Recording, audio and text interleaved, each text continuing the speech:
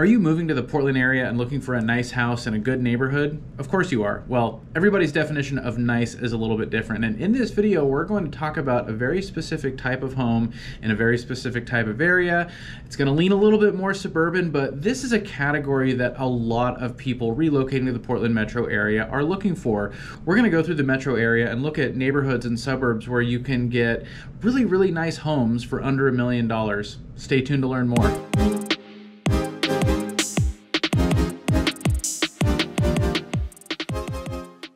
Hey, what's up everybody? This is Paul Clem, licensed broker with eXp Realty in Oregon and Washington. And in this video, we're going to talk about luxury homes in affordable areas, or rather, homes that check a lot of boxes for a ton of people looking to move up, looking to move into a suburban area. Now, there's a lot of places, a lot of towns and suburbs around Portland that are going to be really, really expensive. Across the board, there's a pretty big range in terms of affordability and what you can get where in the Portland metro area. So digging into this a little bit more, we're going to talk about areas where you can get 4 to 5 bedroom homes, 2,500 to 4,000 square feet, well-established big communities, right? So there's a lot of little one-off pockets where you can find this. So we're going to talk about the areas where you're gonna have the best chance to find this type of home. Now, what your budget is and what affordability looks like obviously is relative to where you're coming from, at least to some degree.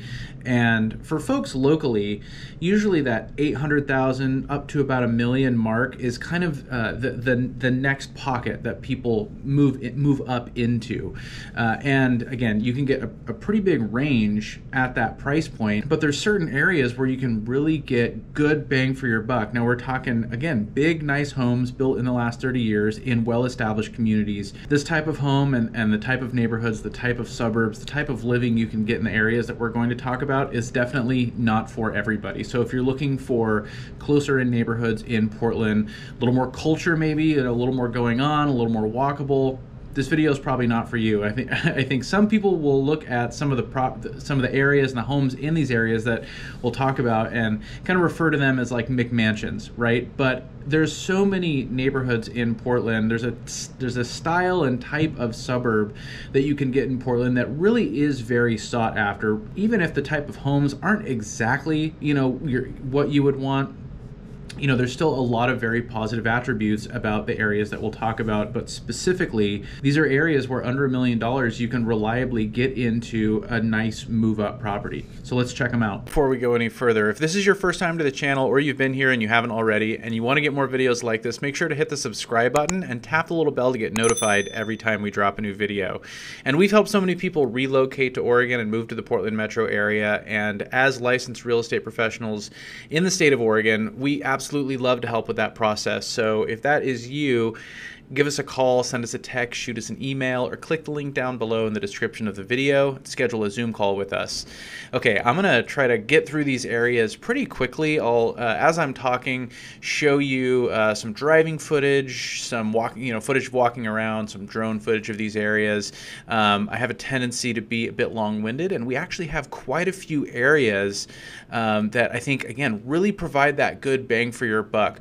These are areas where they're pretty similar, where you could be in one neighborhood or suburb or the next one that I'll talk about or the next one and not really feel like you're in a completely different area. So let's jump right into it. So here we are, of course, the Portland metro area. Most of what we're talking about is on the suburban west side of Portland. But okay, let's get started. So the first area that we're going to talk about is Bull Mountain.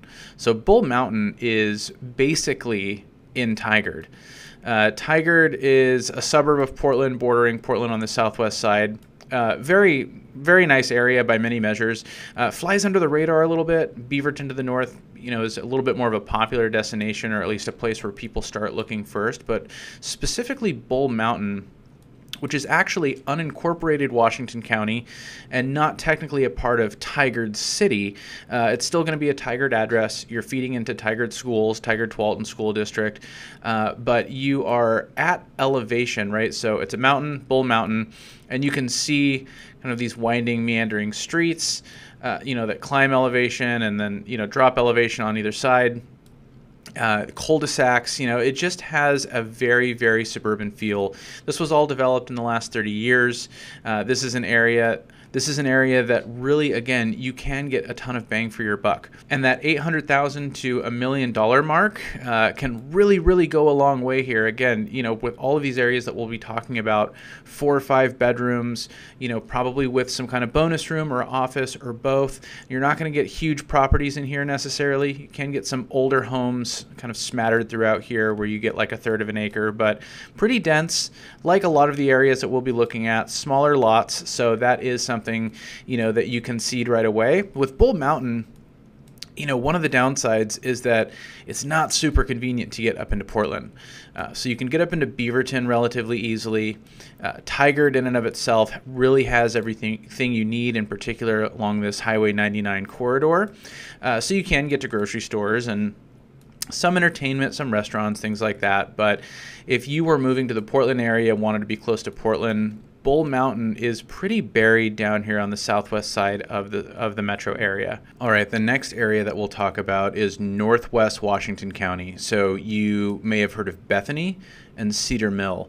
Also Oak Hills is in this pocket too, but this is an older kind of mid-century development, super cool area, but doesn't really fall within what we're talking about here in this video. So starting with Cedar Mill, Bonnie Slope, again, you can see the elevation change, how wooded it is. So a lot of the areas that we're talking about have some hills and just a little more character in terms of the landscape. Pretty densely wooded, a lot of parks, things like that. Just very green areas. So that is a common thread in a lot of the areas that we'll be talking about.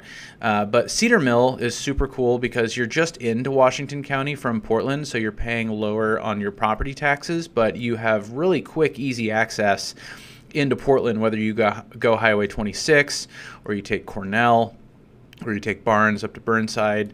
There's a lot of ways you can kind of backdoor into downtown, but you get up and over the hill, the West Hills here, and you drop into, again, a very suburban feeling area, has an upscale feel to it like a lot of the areas that we're talking about.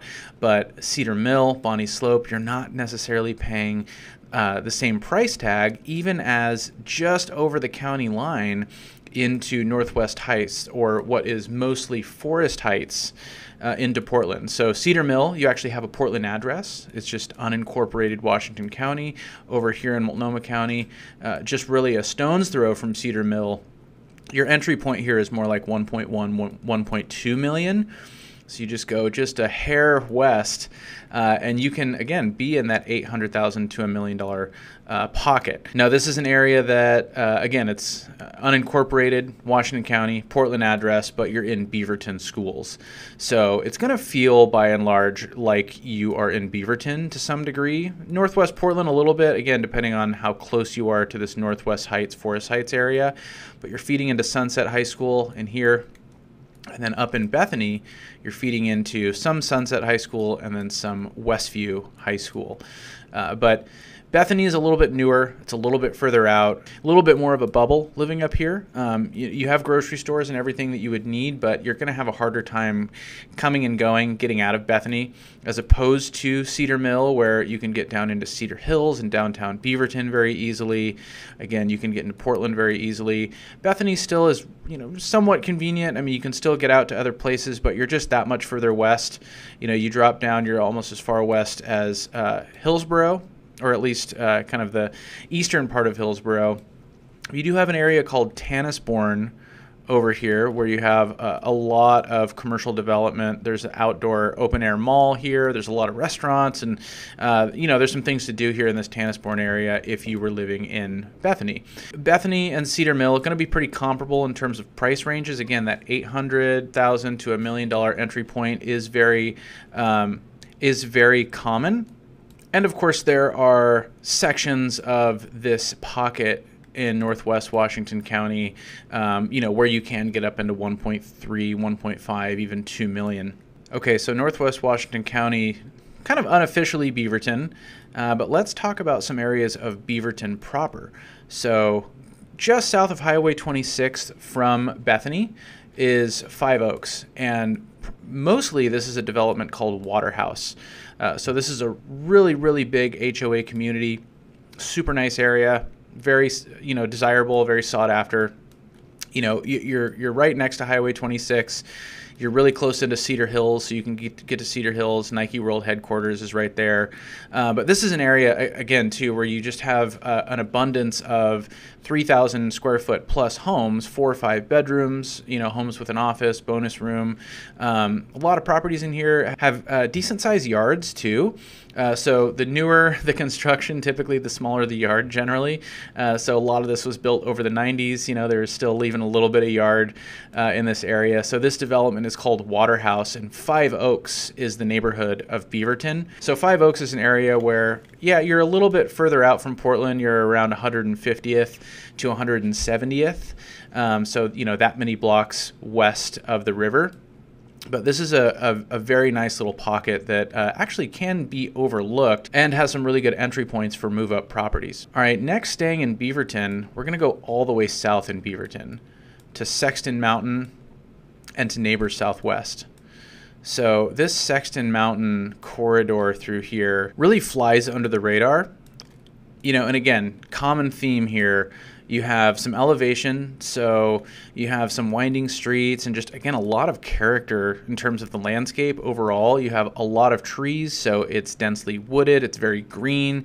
You have a lot of parks in this area, a lot of cul-de-sacs, things like that, and a lot of this was developed from, about the late 80s, 90s on. So you have newer homes, bigger homes in an area that, again, just feels really suburban, and for a lot of people, just checks a ton of those boxes. This is also an area that's going to be pretty attainable in terms of the price range that you get. You get into Neighbor Southwest, you actually get some newer construction. You can see a lot of this vacant land out here around the new Mountainside High School, which is a beautiful campus. This is an incredible high school. A lot of this vacant land out here actually looks different today. We're looking at the aerial map from Google, and a lot of this is already developed and is continuing to be developed, so you can get some new construction out this way. But into kind of this Murray Hill area, you get a lot of this really nice suburban feeling type neighborhoods where you can still get in under $1 million. Down here, you're still, again, you're pretty far from Portland, so it's going to be less convenient to get up into the city. Just like Bull Mountain, you can see where we started in Bull Mountain. The area that we're talking about now is just north of Bull Mountain, and you kind of have to take these roads that have a ton of stoplights to get back toward Portland. So Shoals Ferry, for example, Highway 210 is kind of the corridor through here. You can take to Washington Square Mall, and then again you can get up into Portland that way.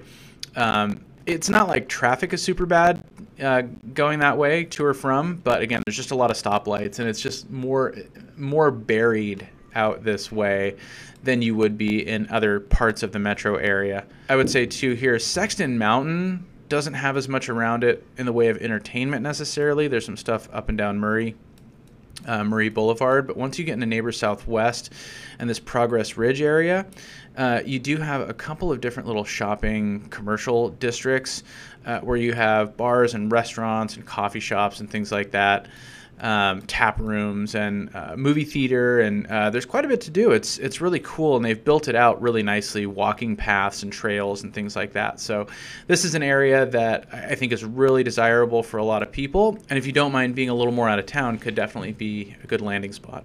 Okay, we're gonna hop over to the east side here into Happy Valley.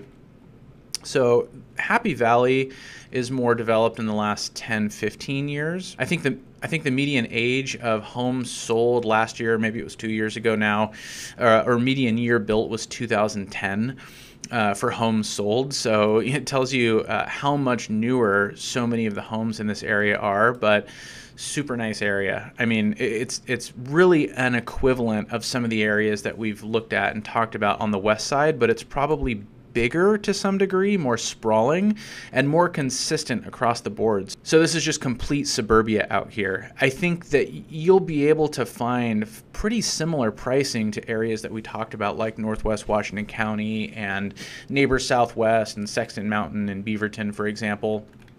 But you can see, again, the hills, the elevation change. You can see the trees. It's very wooded. Now, the newer the construction, the less mature some of the landscaping in some of these communities. So a lot of these areas, were just completely cleared out, and, it isn't as, again, mature in terms of the landscaping. But this area has a lot of these really wooded nature areas around it, like like Scouter's Mountain, for example. You're already that much farther east out in Happy Valley from the river, so you're that much closer to Mount Hood out here. So in Happy Valley, you get a lot of really nice Mount Hood views, which is great. It's a little bit more of a rural feel out here, so you get into this very suburban area, and then it gets very rural very quickly the further east you go. You get some of that on the west side too. The further west you go, the more you get out into like wine country and things like that. So there are some similarities there. But there's more cities, more development overall on the west side than what you get in Happy Valley. Again, this is just, really complete suburbia with a ton of consistency anywhere you go. Okay, last but not least, at least last alphabetically, we're going to talk about Tualatin. So Tualatin is right on this I-5 corridor, mostly on the west side of the freeway. And then you get a little bit up here on the east side of the freeway, and then at least a third, maybe almost half of Tualatin is this commercial kind of industrial area. So this is all just like big manufacturing warehouses, things like that, distributing centers. But there's a pretty clear distinction or dividing line in Tualatin between this commercial zone and all the residential area. And you can see, again, just like a lot of the areas that we looked at, very wooded. It's more like rolling hills in here. It's a little flatter than some of the areas that we looked at, like Sexton Mountain and Happy Valley and in Northwest Washington County. But there are some rolling hills. Still a really cool, interesting landscape in here. Very wooded. Tualatin was really developed over the 80s, 90s into the early 2000s. It's still developing quite a bit on the south side here. So there's some new construction going on. I actually have a house under contract here in this Autumn Sunrise area in here. But most of Tualatin, from kind of the town center south and east into here is pretty densely developed at this point. But Tualatin has a ton of great parks. The communities, or the neighborhoods rather, have walking trails and paths, and this is very suburbia, like a lot of the areas that we've talked about. Tualatin and Happy Valley have a very similar feel, I've always felt, but you can even feel like you're in Bull Mountain, or you might feel like you're in Neighbor Southwest or in Cedar Mill or Bethany, just on a given street in Tualatin. Again, if we're looking at kind of the average age of home, average size, and in this case, and for the sake of this video, looking at the average price range. Again, with so much that's attainable under $1 million in all of these areas that we've talked about. Now, the areas that we've talked about have probably the largest contiguous area of just that suburban feeling, type neighborhood or suburb that we've been talking about. There are some other areas, well, there's plenty of areas really where there's one-off developments and things like that all throughout the Portland metro area that are going to be, again, you can get in at under $1 million. But obviously Hillsboro, if we're going to talk about some honorable mentions, Hillsboro is the largest suburb on the west side. Has a lot of different neighborhoods with different feels, age, things like that. A lot of Hillsboro was actually developed in the 60s and 70s, and there are some newer developments, but it's denser, it's flatter. A lot of the newer developments built in the last 30 years have a bigger range, so you have more 1,500, 1,800 square foot homes in neighborhoods, again, that were built more recently. You don't get that as much in some of the areas that we were talking about, but Hillsboro is going to have a lot of good options too, where you can get in at under $1 million. Similarly, Sherwood and Wilsonville too. These are the next two honorable mention. Sherwood, Wilsonville, kind of connected to Tualatin. This area all through here is really pretty similar, with Wilsonville and Sherwood being developed more recently than Tualatin. But Wilsonville, it's got some of these business parks. It's got some of these big master plan communities. Super nice. And again, you can get in for under $1 million, but you can just see these areas aren't as big. It's a little more of a rural suburban feel, similar with Sherwood, more of a rural suburban feeling area as opposed to being a little bit closer into Portland, like everything else that we talked about. But Sherwood, beautiful area, very interesting landscape. There's a really cool old town, downtown area There are some newer neighborhoods, again, nice big homes that you can get for, under $1 million. But I would say because they're further out, maybe because the landscape isn't as interesting, or because they're just not quite as big or have as much contiguous, consistent suburban areas, these just fall on the honorable mention list. Okay, so if you are thinking about moving to Portland, if you want to talk more about the areas we discussed in this video, if you want to talk about areas that are similar, or if you have something completely different in mind, either way, give us a call, send us a text, shoot us an email, or click the link down below in the description of the video, schedule a Zoom call with us, and we can talk more about your budget, your timeline, your needs, your wants, all of that, and put together a game plan for you. If this video was helpful, make sure to hit the like button. That helps us out a lot. If you want to get more videos like this, make sure to hit the subscribe button and tap the little bell to get notified every time we drop a new video. As always, really appreciate you watching. Until next time, we'll talk to you later.